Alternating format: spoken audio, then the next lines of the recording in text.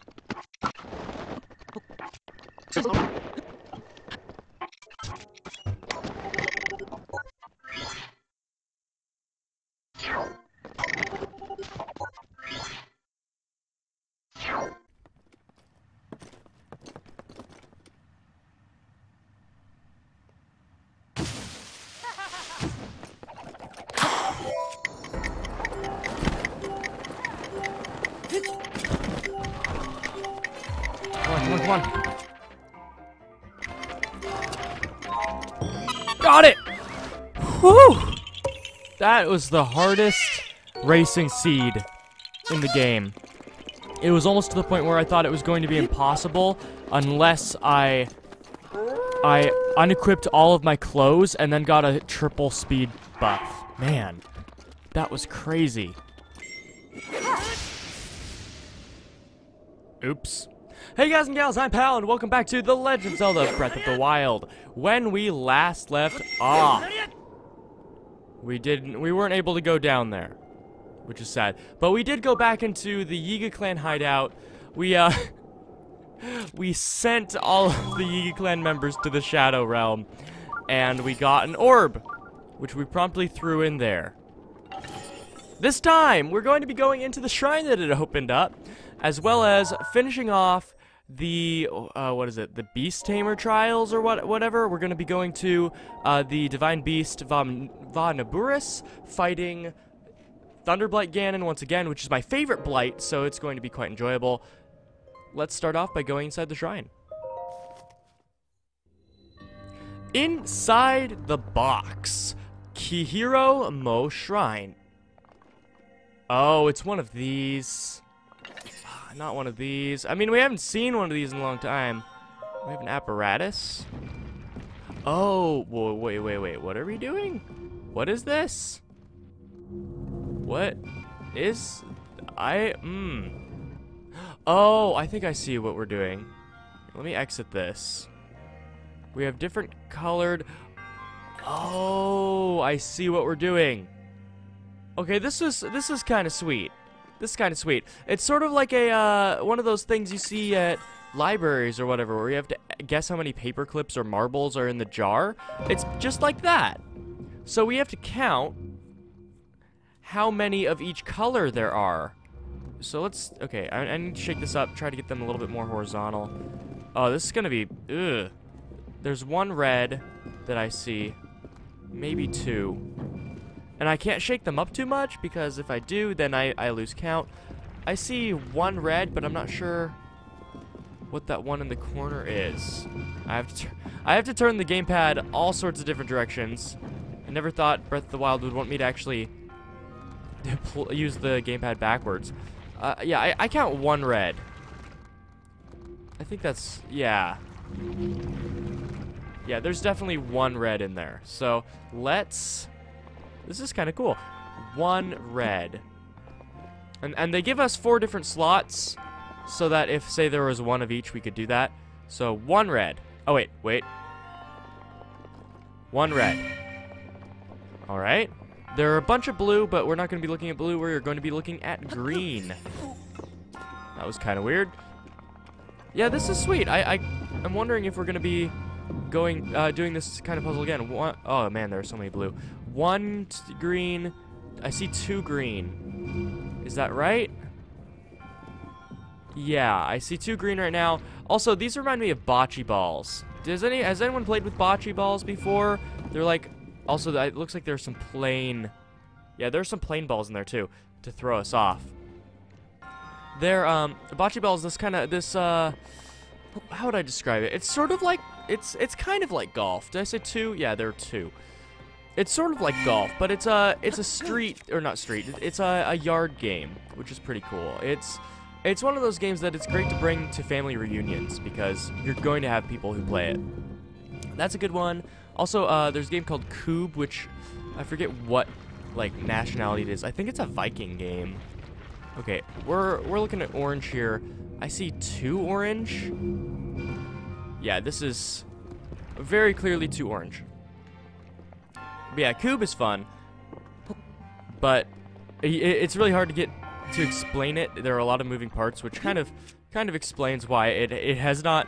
It's not that it hasn't stood the test of time. It just not as well known because it's not as easy to pick up and play.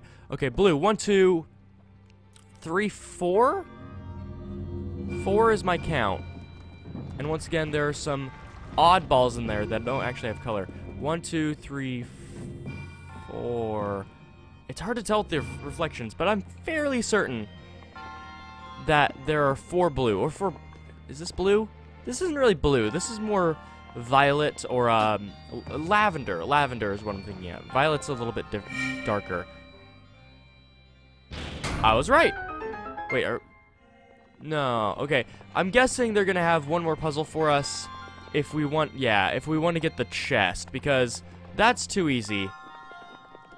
That's, oh man, that's sweet. They're like, okay, now how many of the fake ones were there? How do I need a fake one. Where put?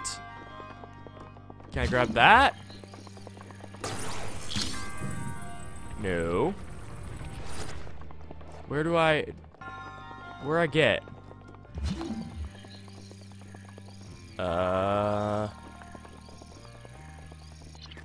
Wait a minute. This dip. You know what I'm willing to bet? And this is a good idea.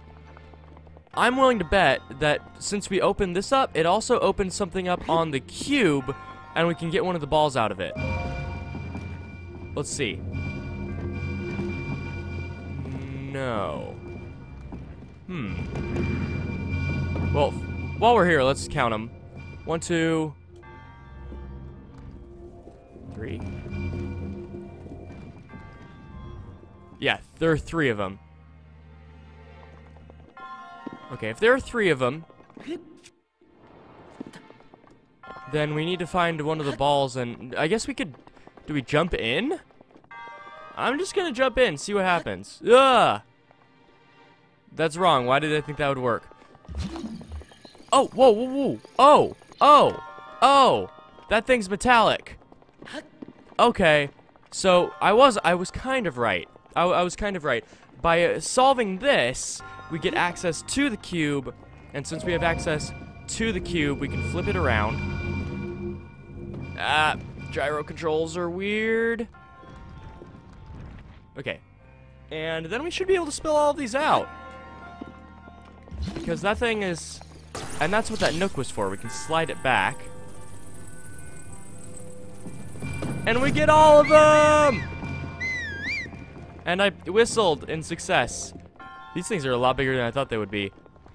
Cool! We get to play around with these. If you like to play around with Breath of the Wild bocce balls, here you go. Can we stasis them? We can stasis all of them. Now what I want to do, and what I want to see, I'm gonna launch this to there from here. I want to see some guy mod Breath of the Wild and make it so you can play bocce ball. Fly! Where? Oh, there you are.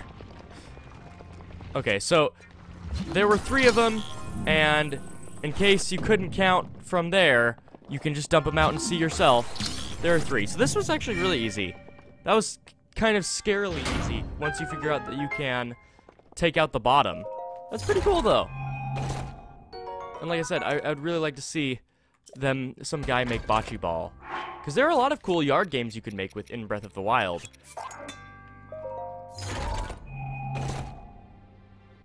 Got our Thunder Spear. And now, let's get our reward, leave, and then go fight the Blight. Hi-ho, hi-ho, to Divine Beast not Vominivorous we go.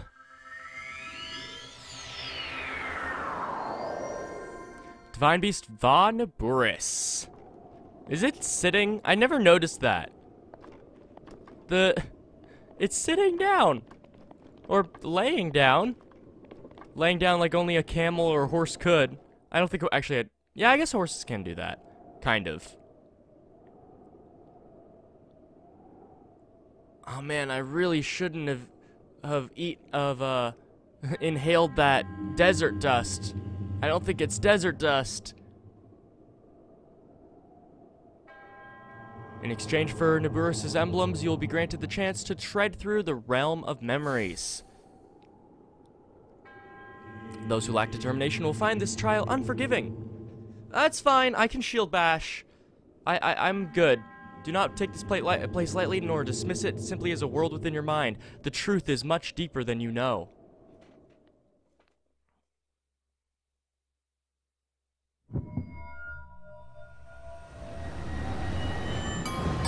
Ugh, man, that was a long loading screen.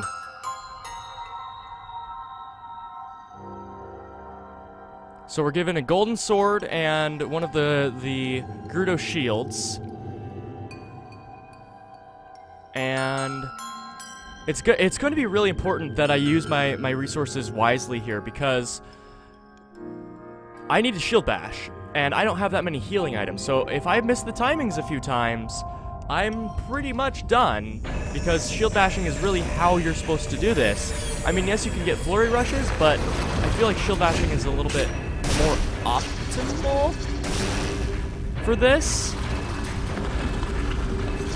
Hopefully they'll give me bomb arrows, because I have seen footage, because I've been able to look at footage, you know, and now that I've done this, and apparently you can break his shield.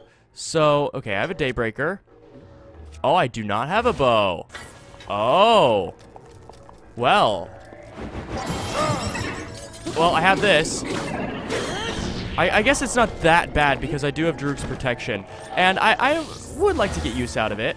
Although when it comes to shield bashing, I'd rather it not hold my hand. I'd rather do my own dirty work. I have stasis. Now, whoa. When you guys were talking about how difficult this might be, you made an excellent point with your resources here, and considering how Master Mode gives enemies regen, these trials would be so difficult. I mean, they'd be difficult in the normal story as well, because you know in things like this where they stand back, they're healing. But for this, it's an absolute nightmare, because you have very limited resources, and you're not able to deal damage constantly, especially in this one. There we go. You're not able to deal damage constantly because you do not have a bow.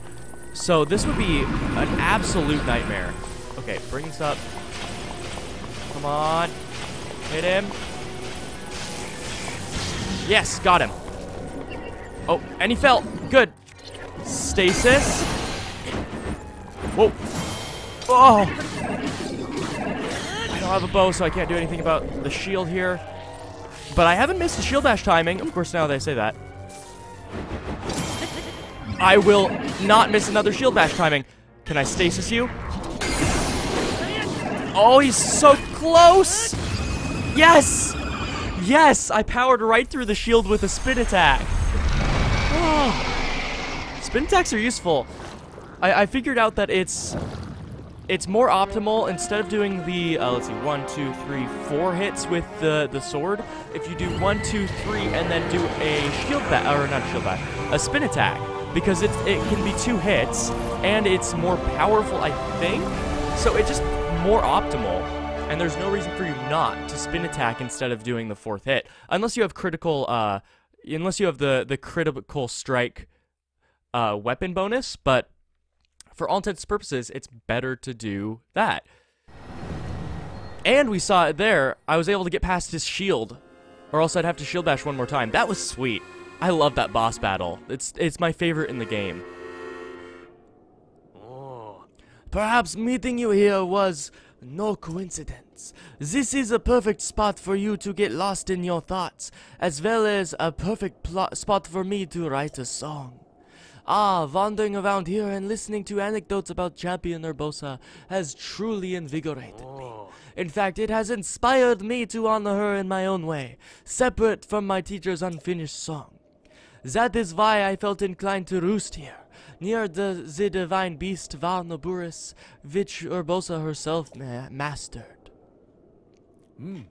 I have written a song to try and capture the essence of Champion Urbosa. Recall Naburis's champion of sand, before she was lost to the land. Chief Urbosa's heart was strong, so the princess came along.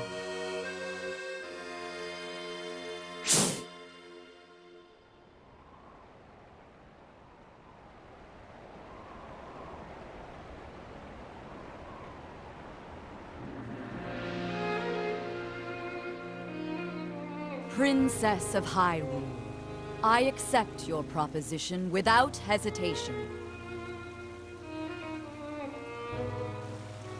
Not only are they planning to resurrect Calamity Ganon, it seems the Yiga clan is also after our treasured heirloom. You have my word. I won't rest until the Calamity falls. Gerudo Chief Urbosa. On behalf of Hyrule and its king, I thank you.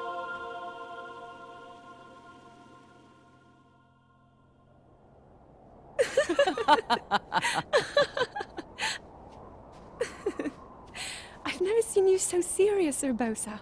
Oh my. I can't say the same. 10 years ago, you rarely smiled, my little bird. Urbosa, I feel like you've called me Little Bird before. I was wondering where you got that name from. Huh? Halt and face me! Unlike you traitors, I prefer to fight my enemies head-on.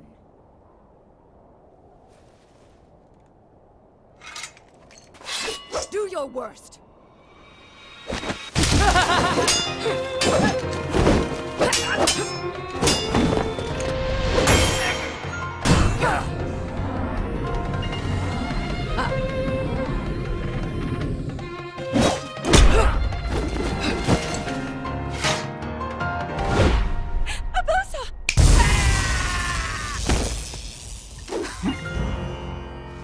Out of respect for our princess, you may keep your lives.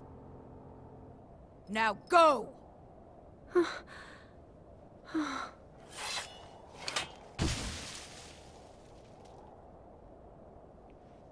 You asked me why I call you Little Bird. Huh? When you were but a small child, my dear friend called you that with the sweetest smile that ever graced our land of Hyrule. You mean Mother? It was 10 long years ago. Your mother had just left this world, yet her little bird still spread her wings and became the beacon of light Hyrule needed. Sometimes I forget myself and get lost in the past.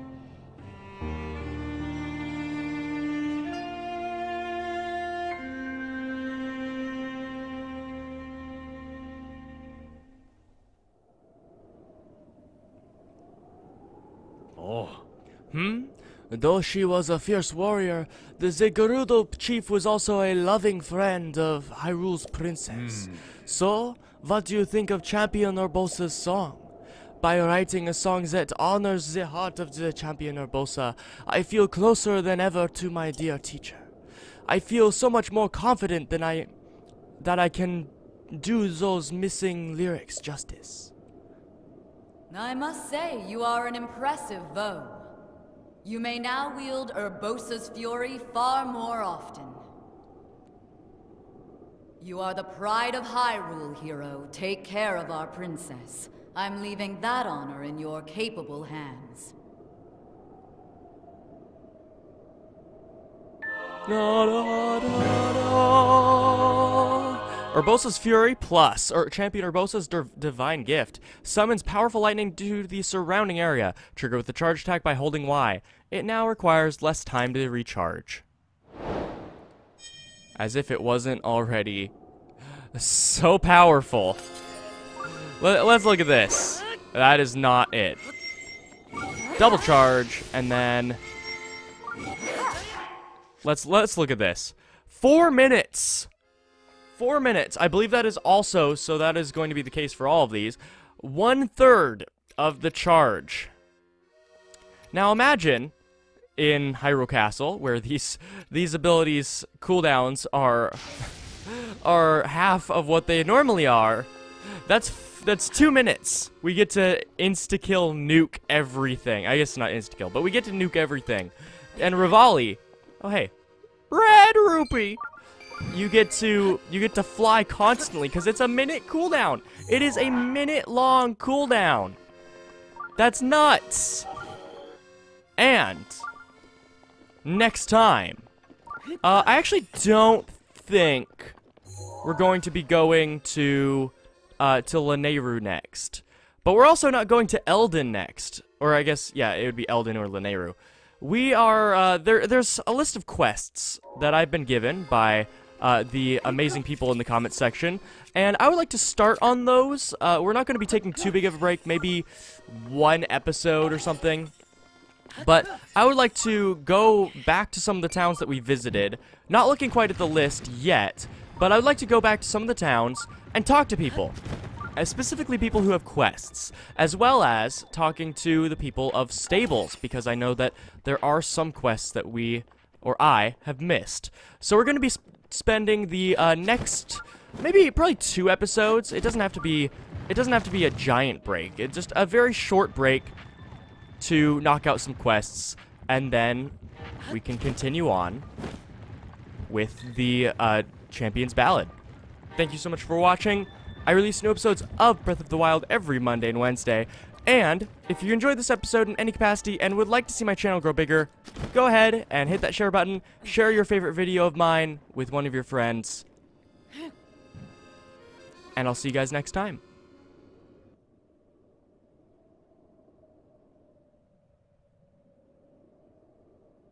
Courageous hero, dare you confront a realm of illusion and memory? Dare you enter the divine beast Va Niburis?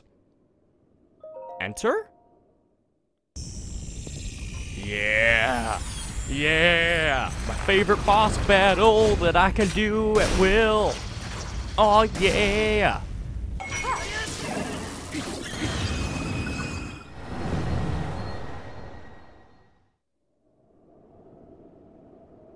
You have given Hyrule so much, yet I have one more request. Should you happen upon my old diary, please show it to the princess. What? There's a section about a dear friend of mine. What? Her mother. She left this world suddenly, leaving her sweet daughter behind. This is new. How the loss must have wounded her. That's weird. I was not expecting new dialogue, and there's a diary that we have to find? Talk to me in the comments about that. And whether or not I should go back to Va Meadow and conquer it again for additional dialogue. In fact, no, I'm gonna do that right now.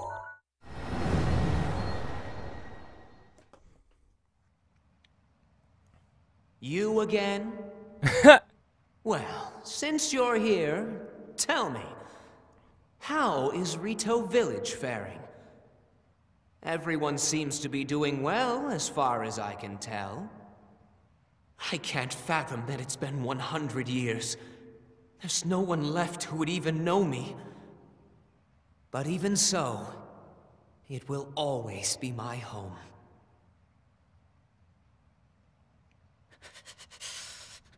Well, it's not a quest, but we get a little bit of insight into and some candor into Rivali's frame of mind. I'll definitely have to do all of the other boss battles twice going forward. I didn't know that there would have been dialogue for that. That's pretty cool. Okay, see ya.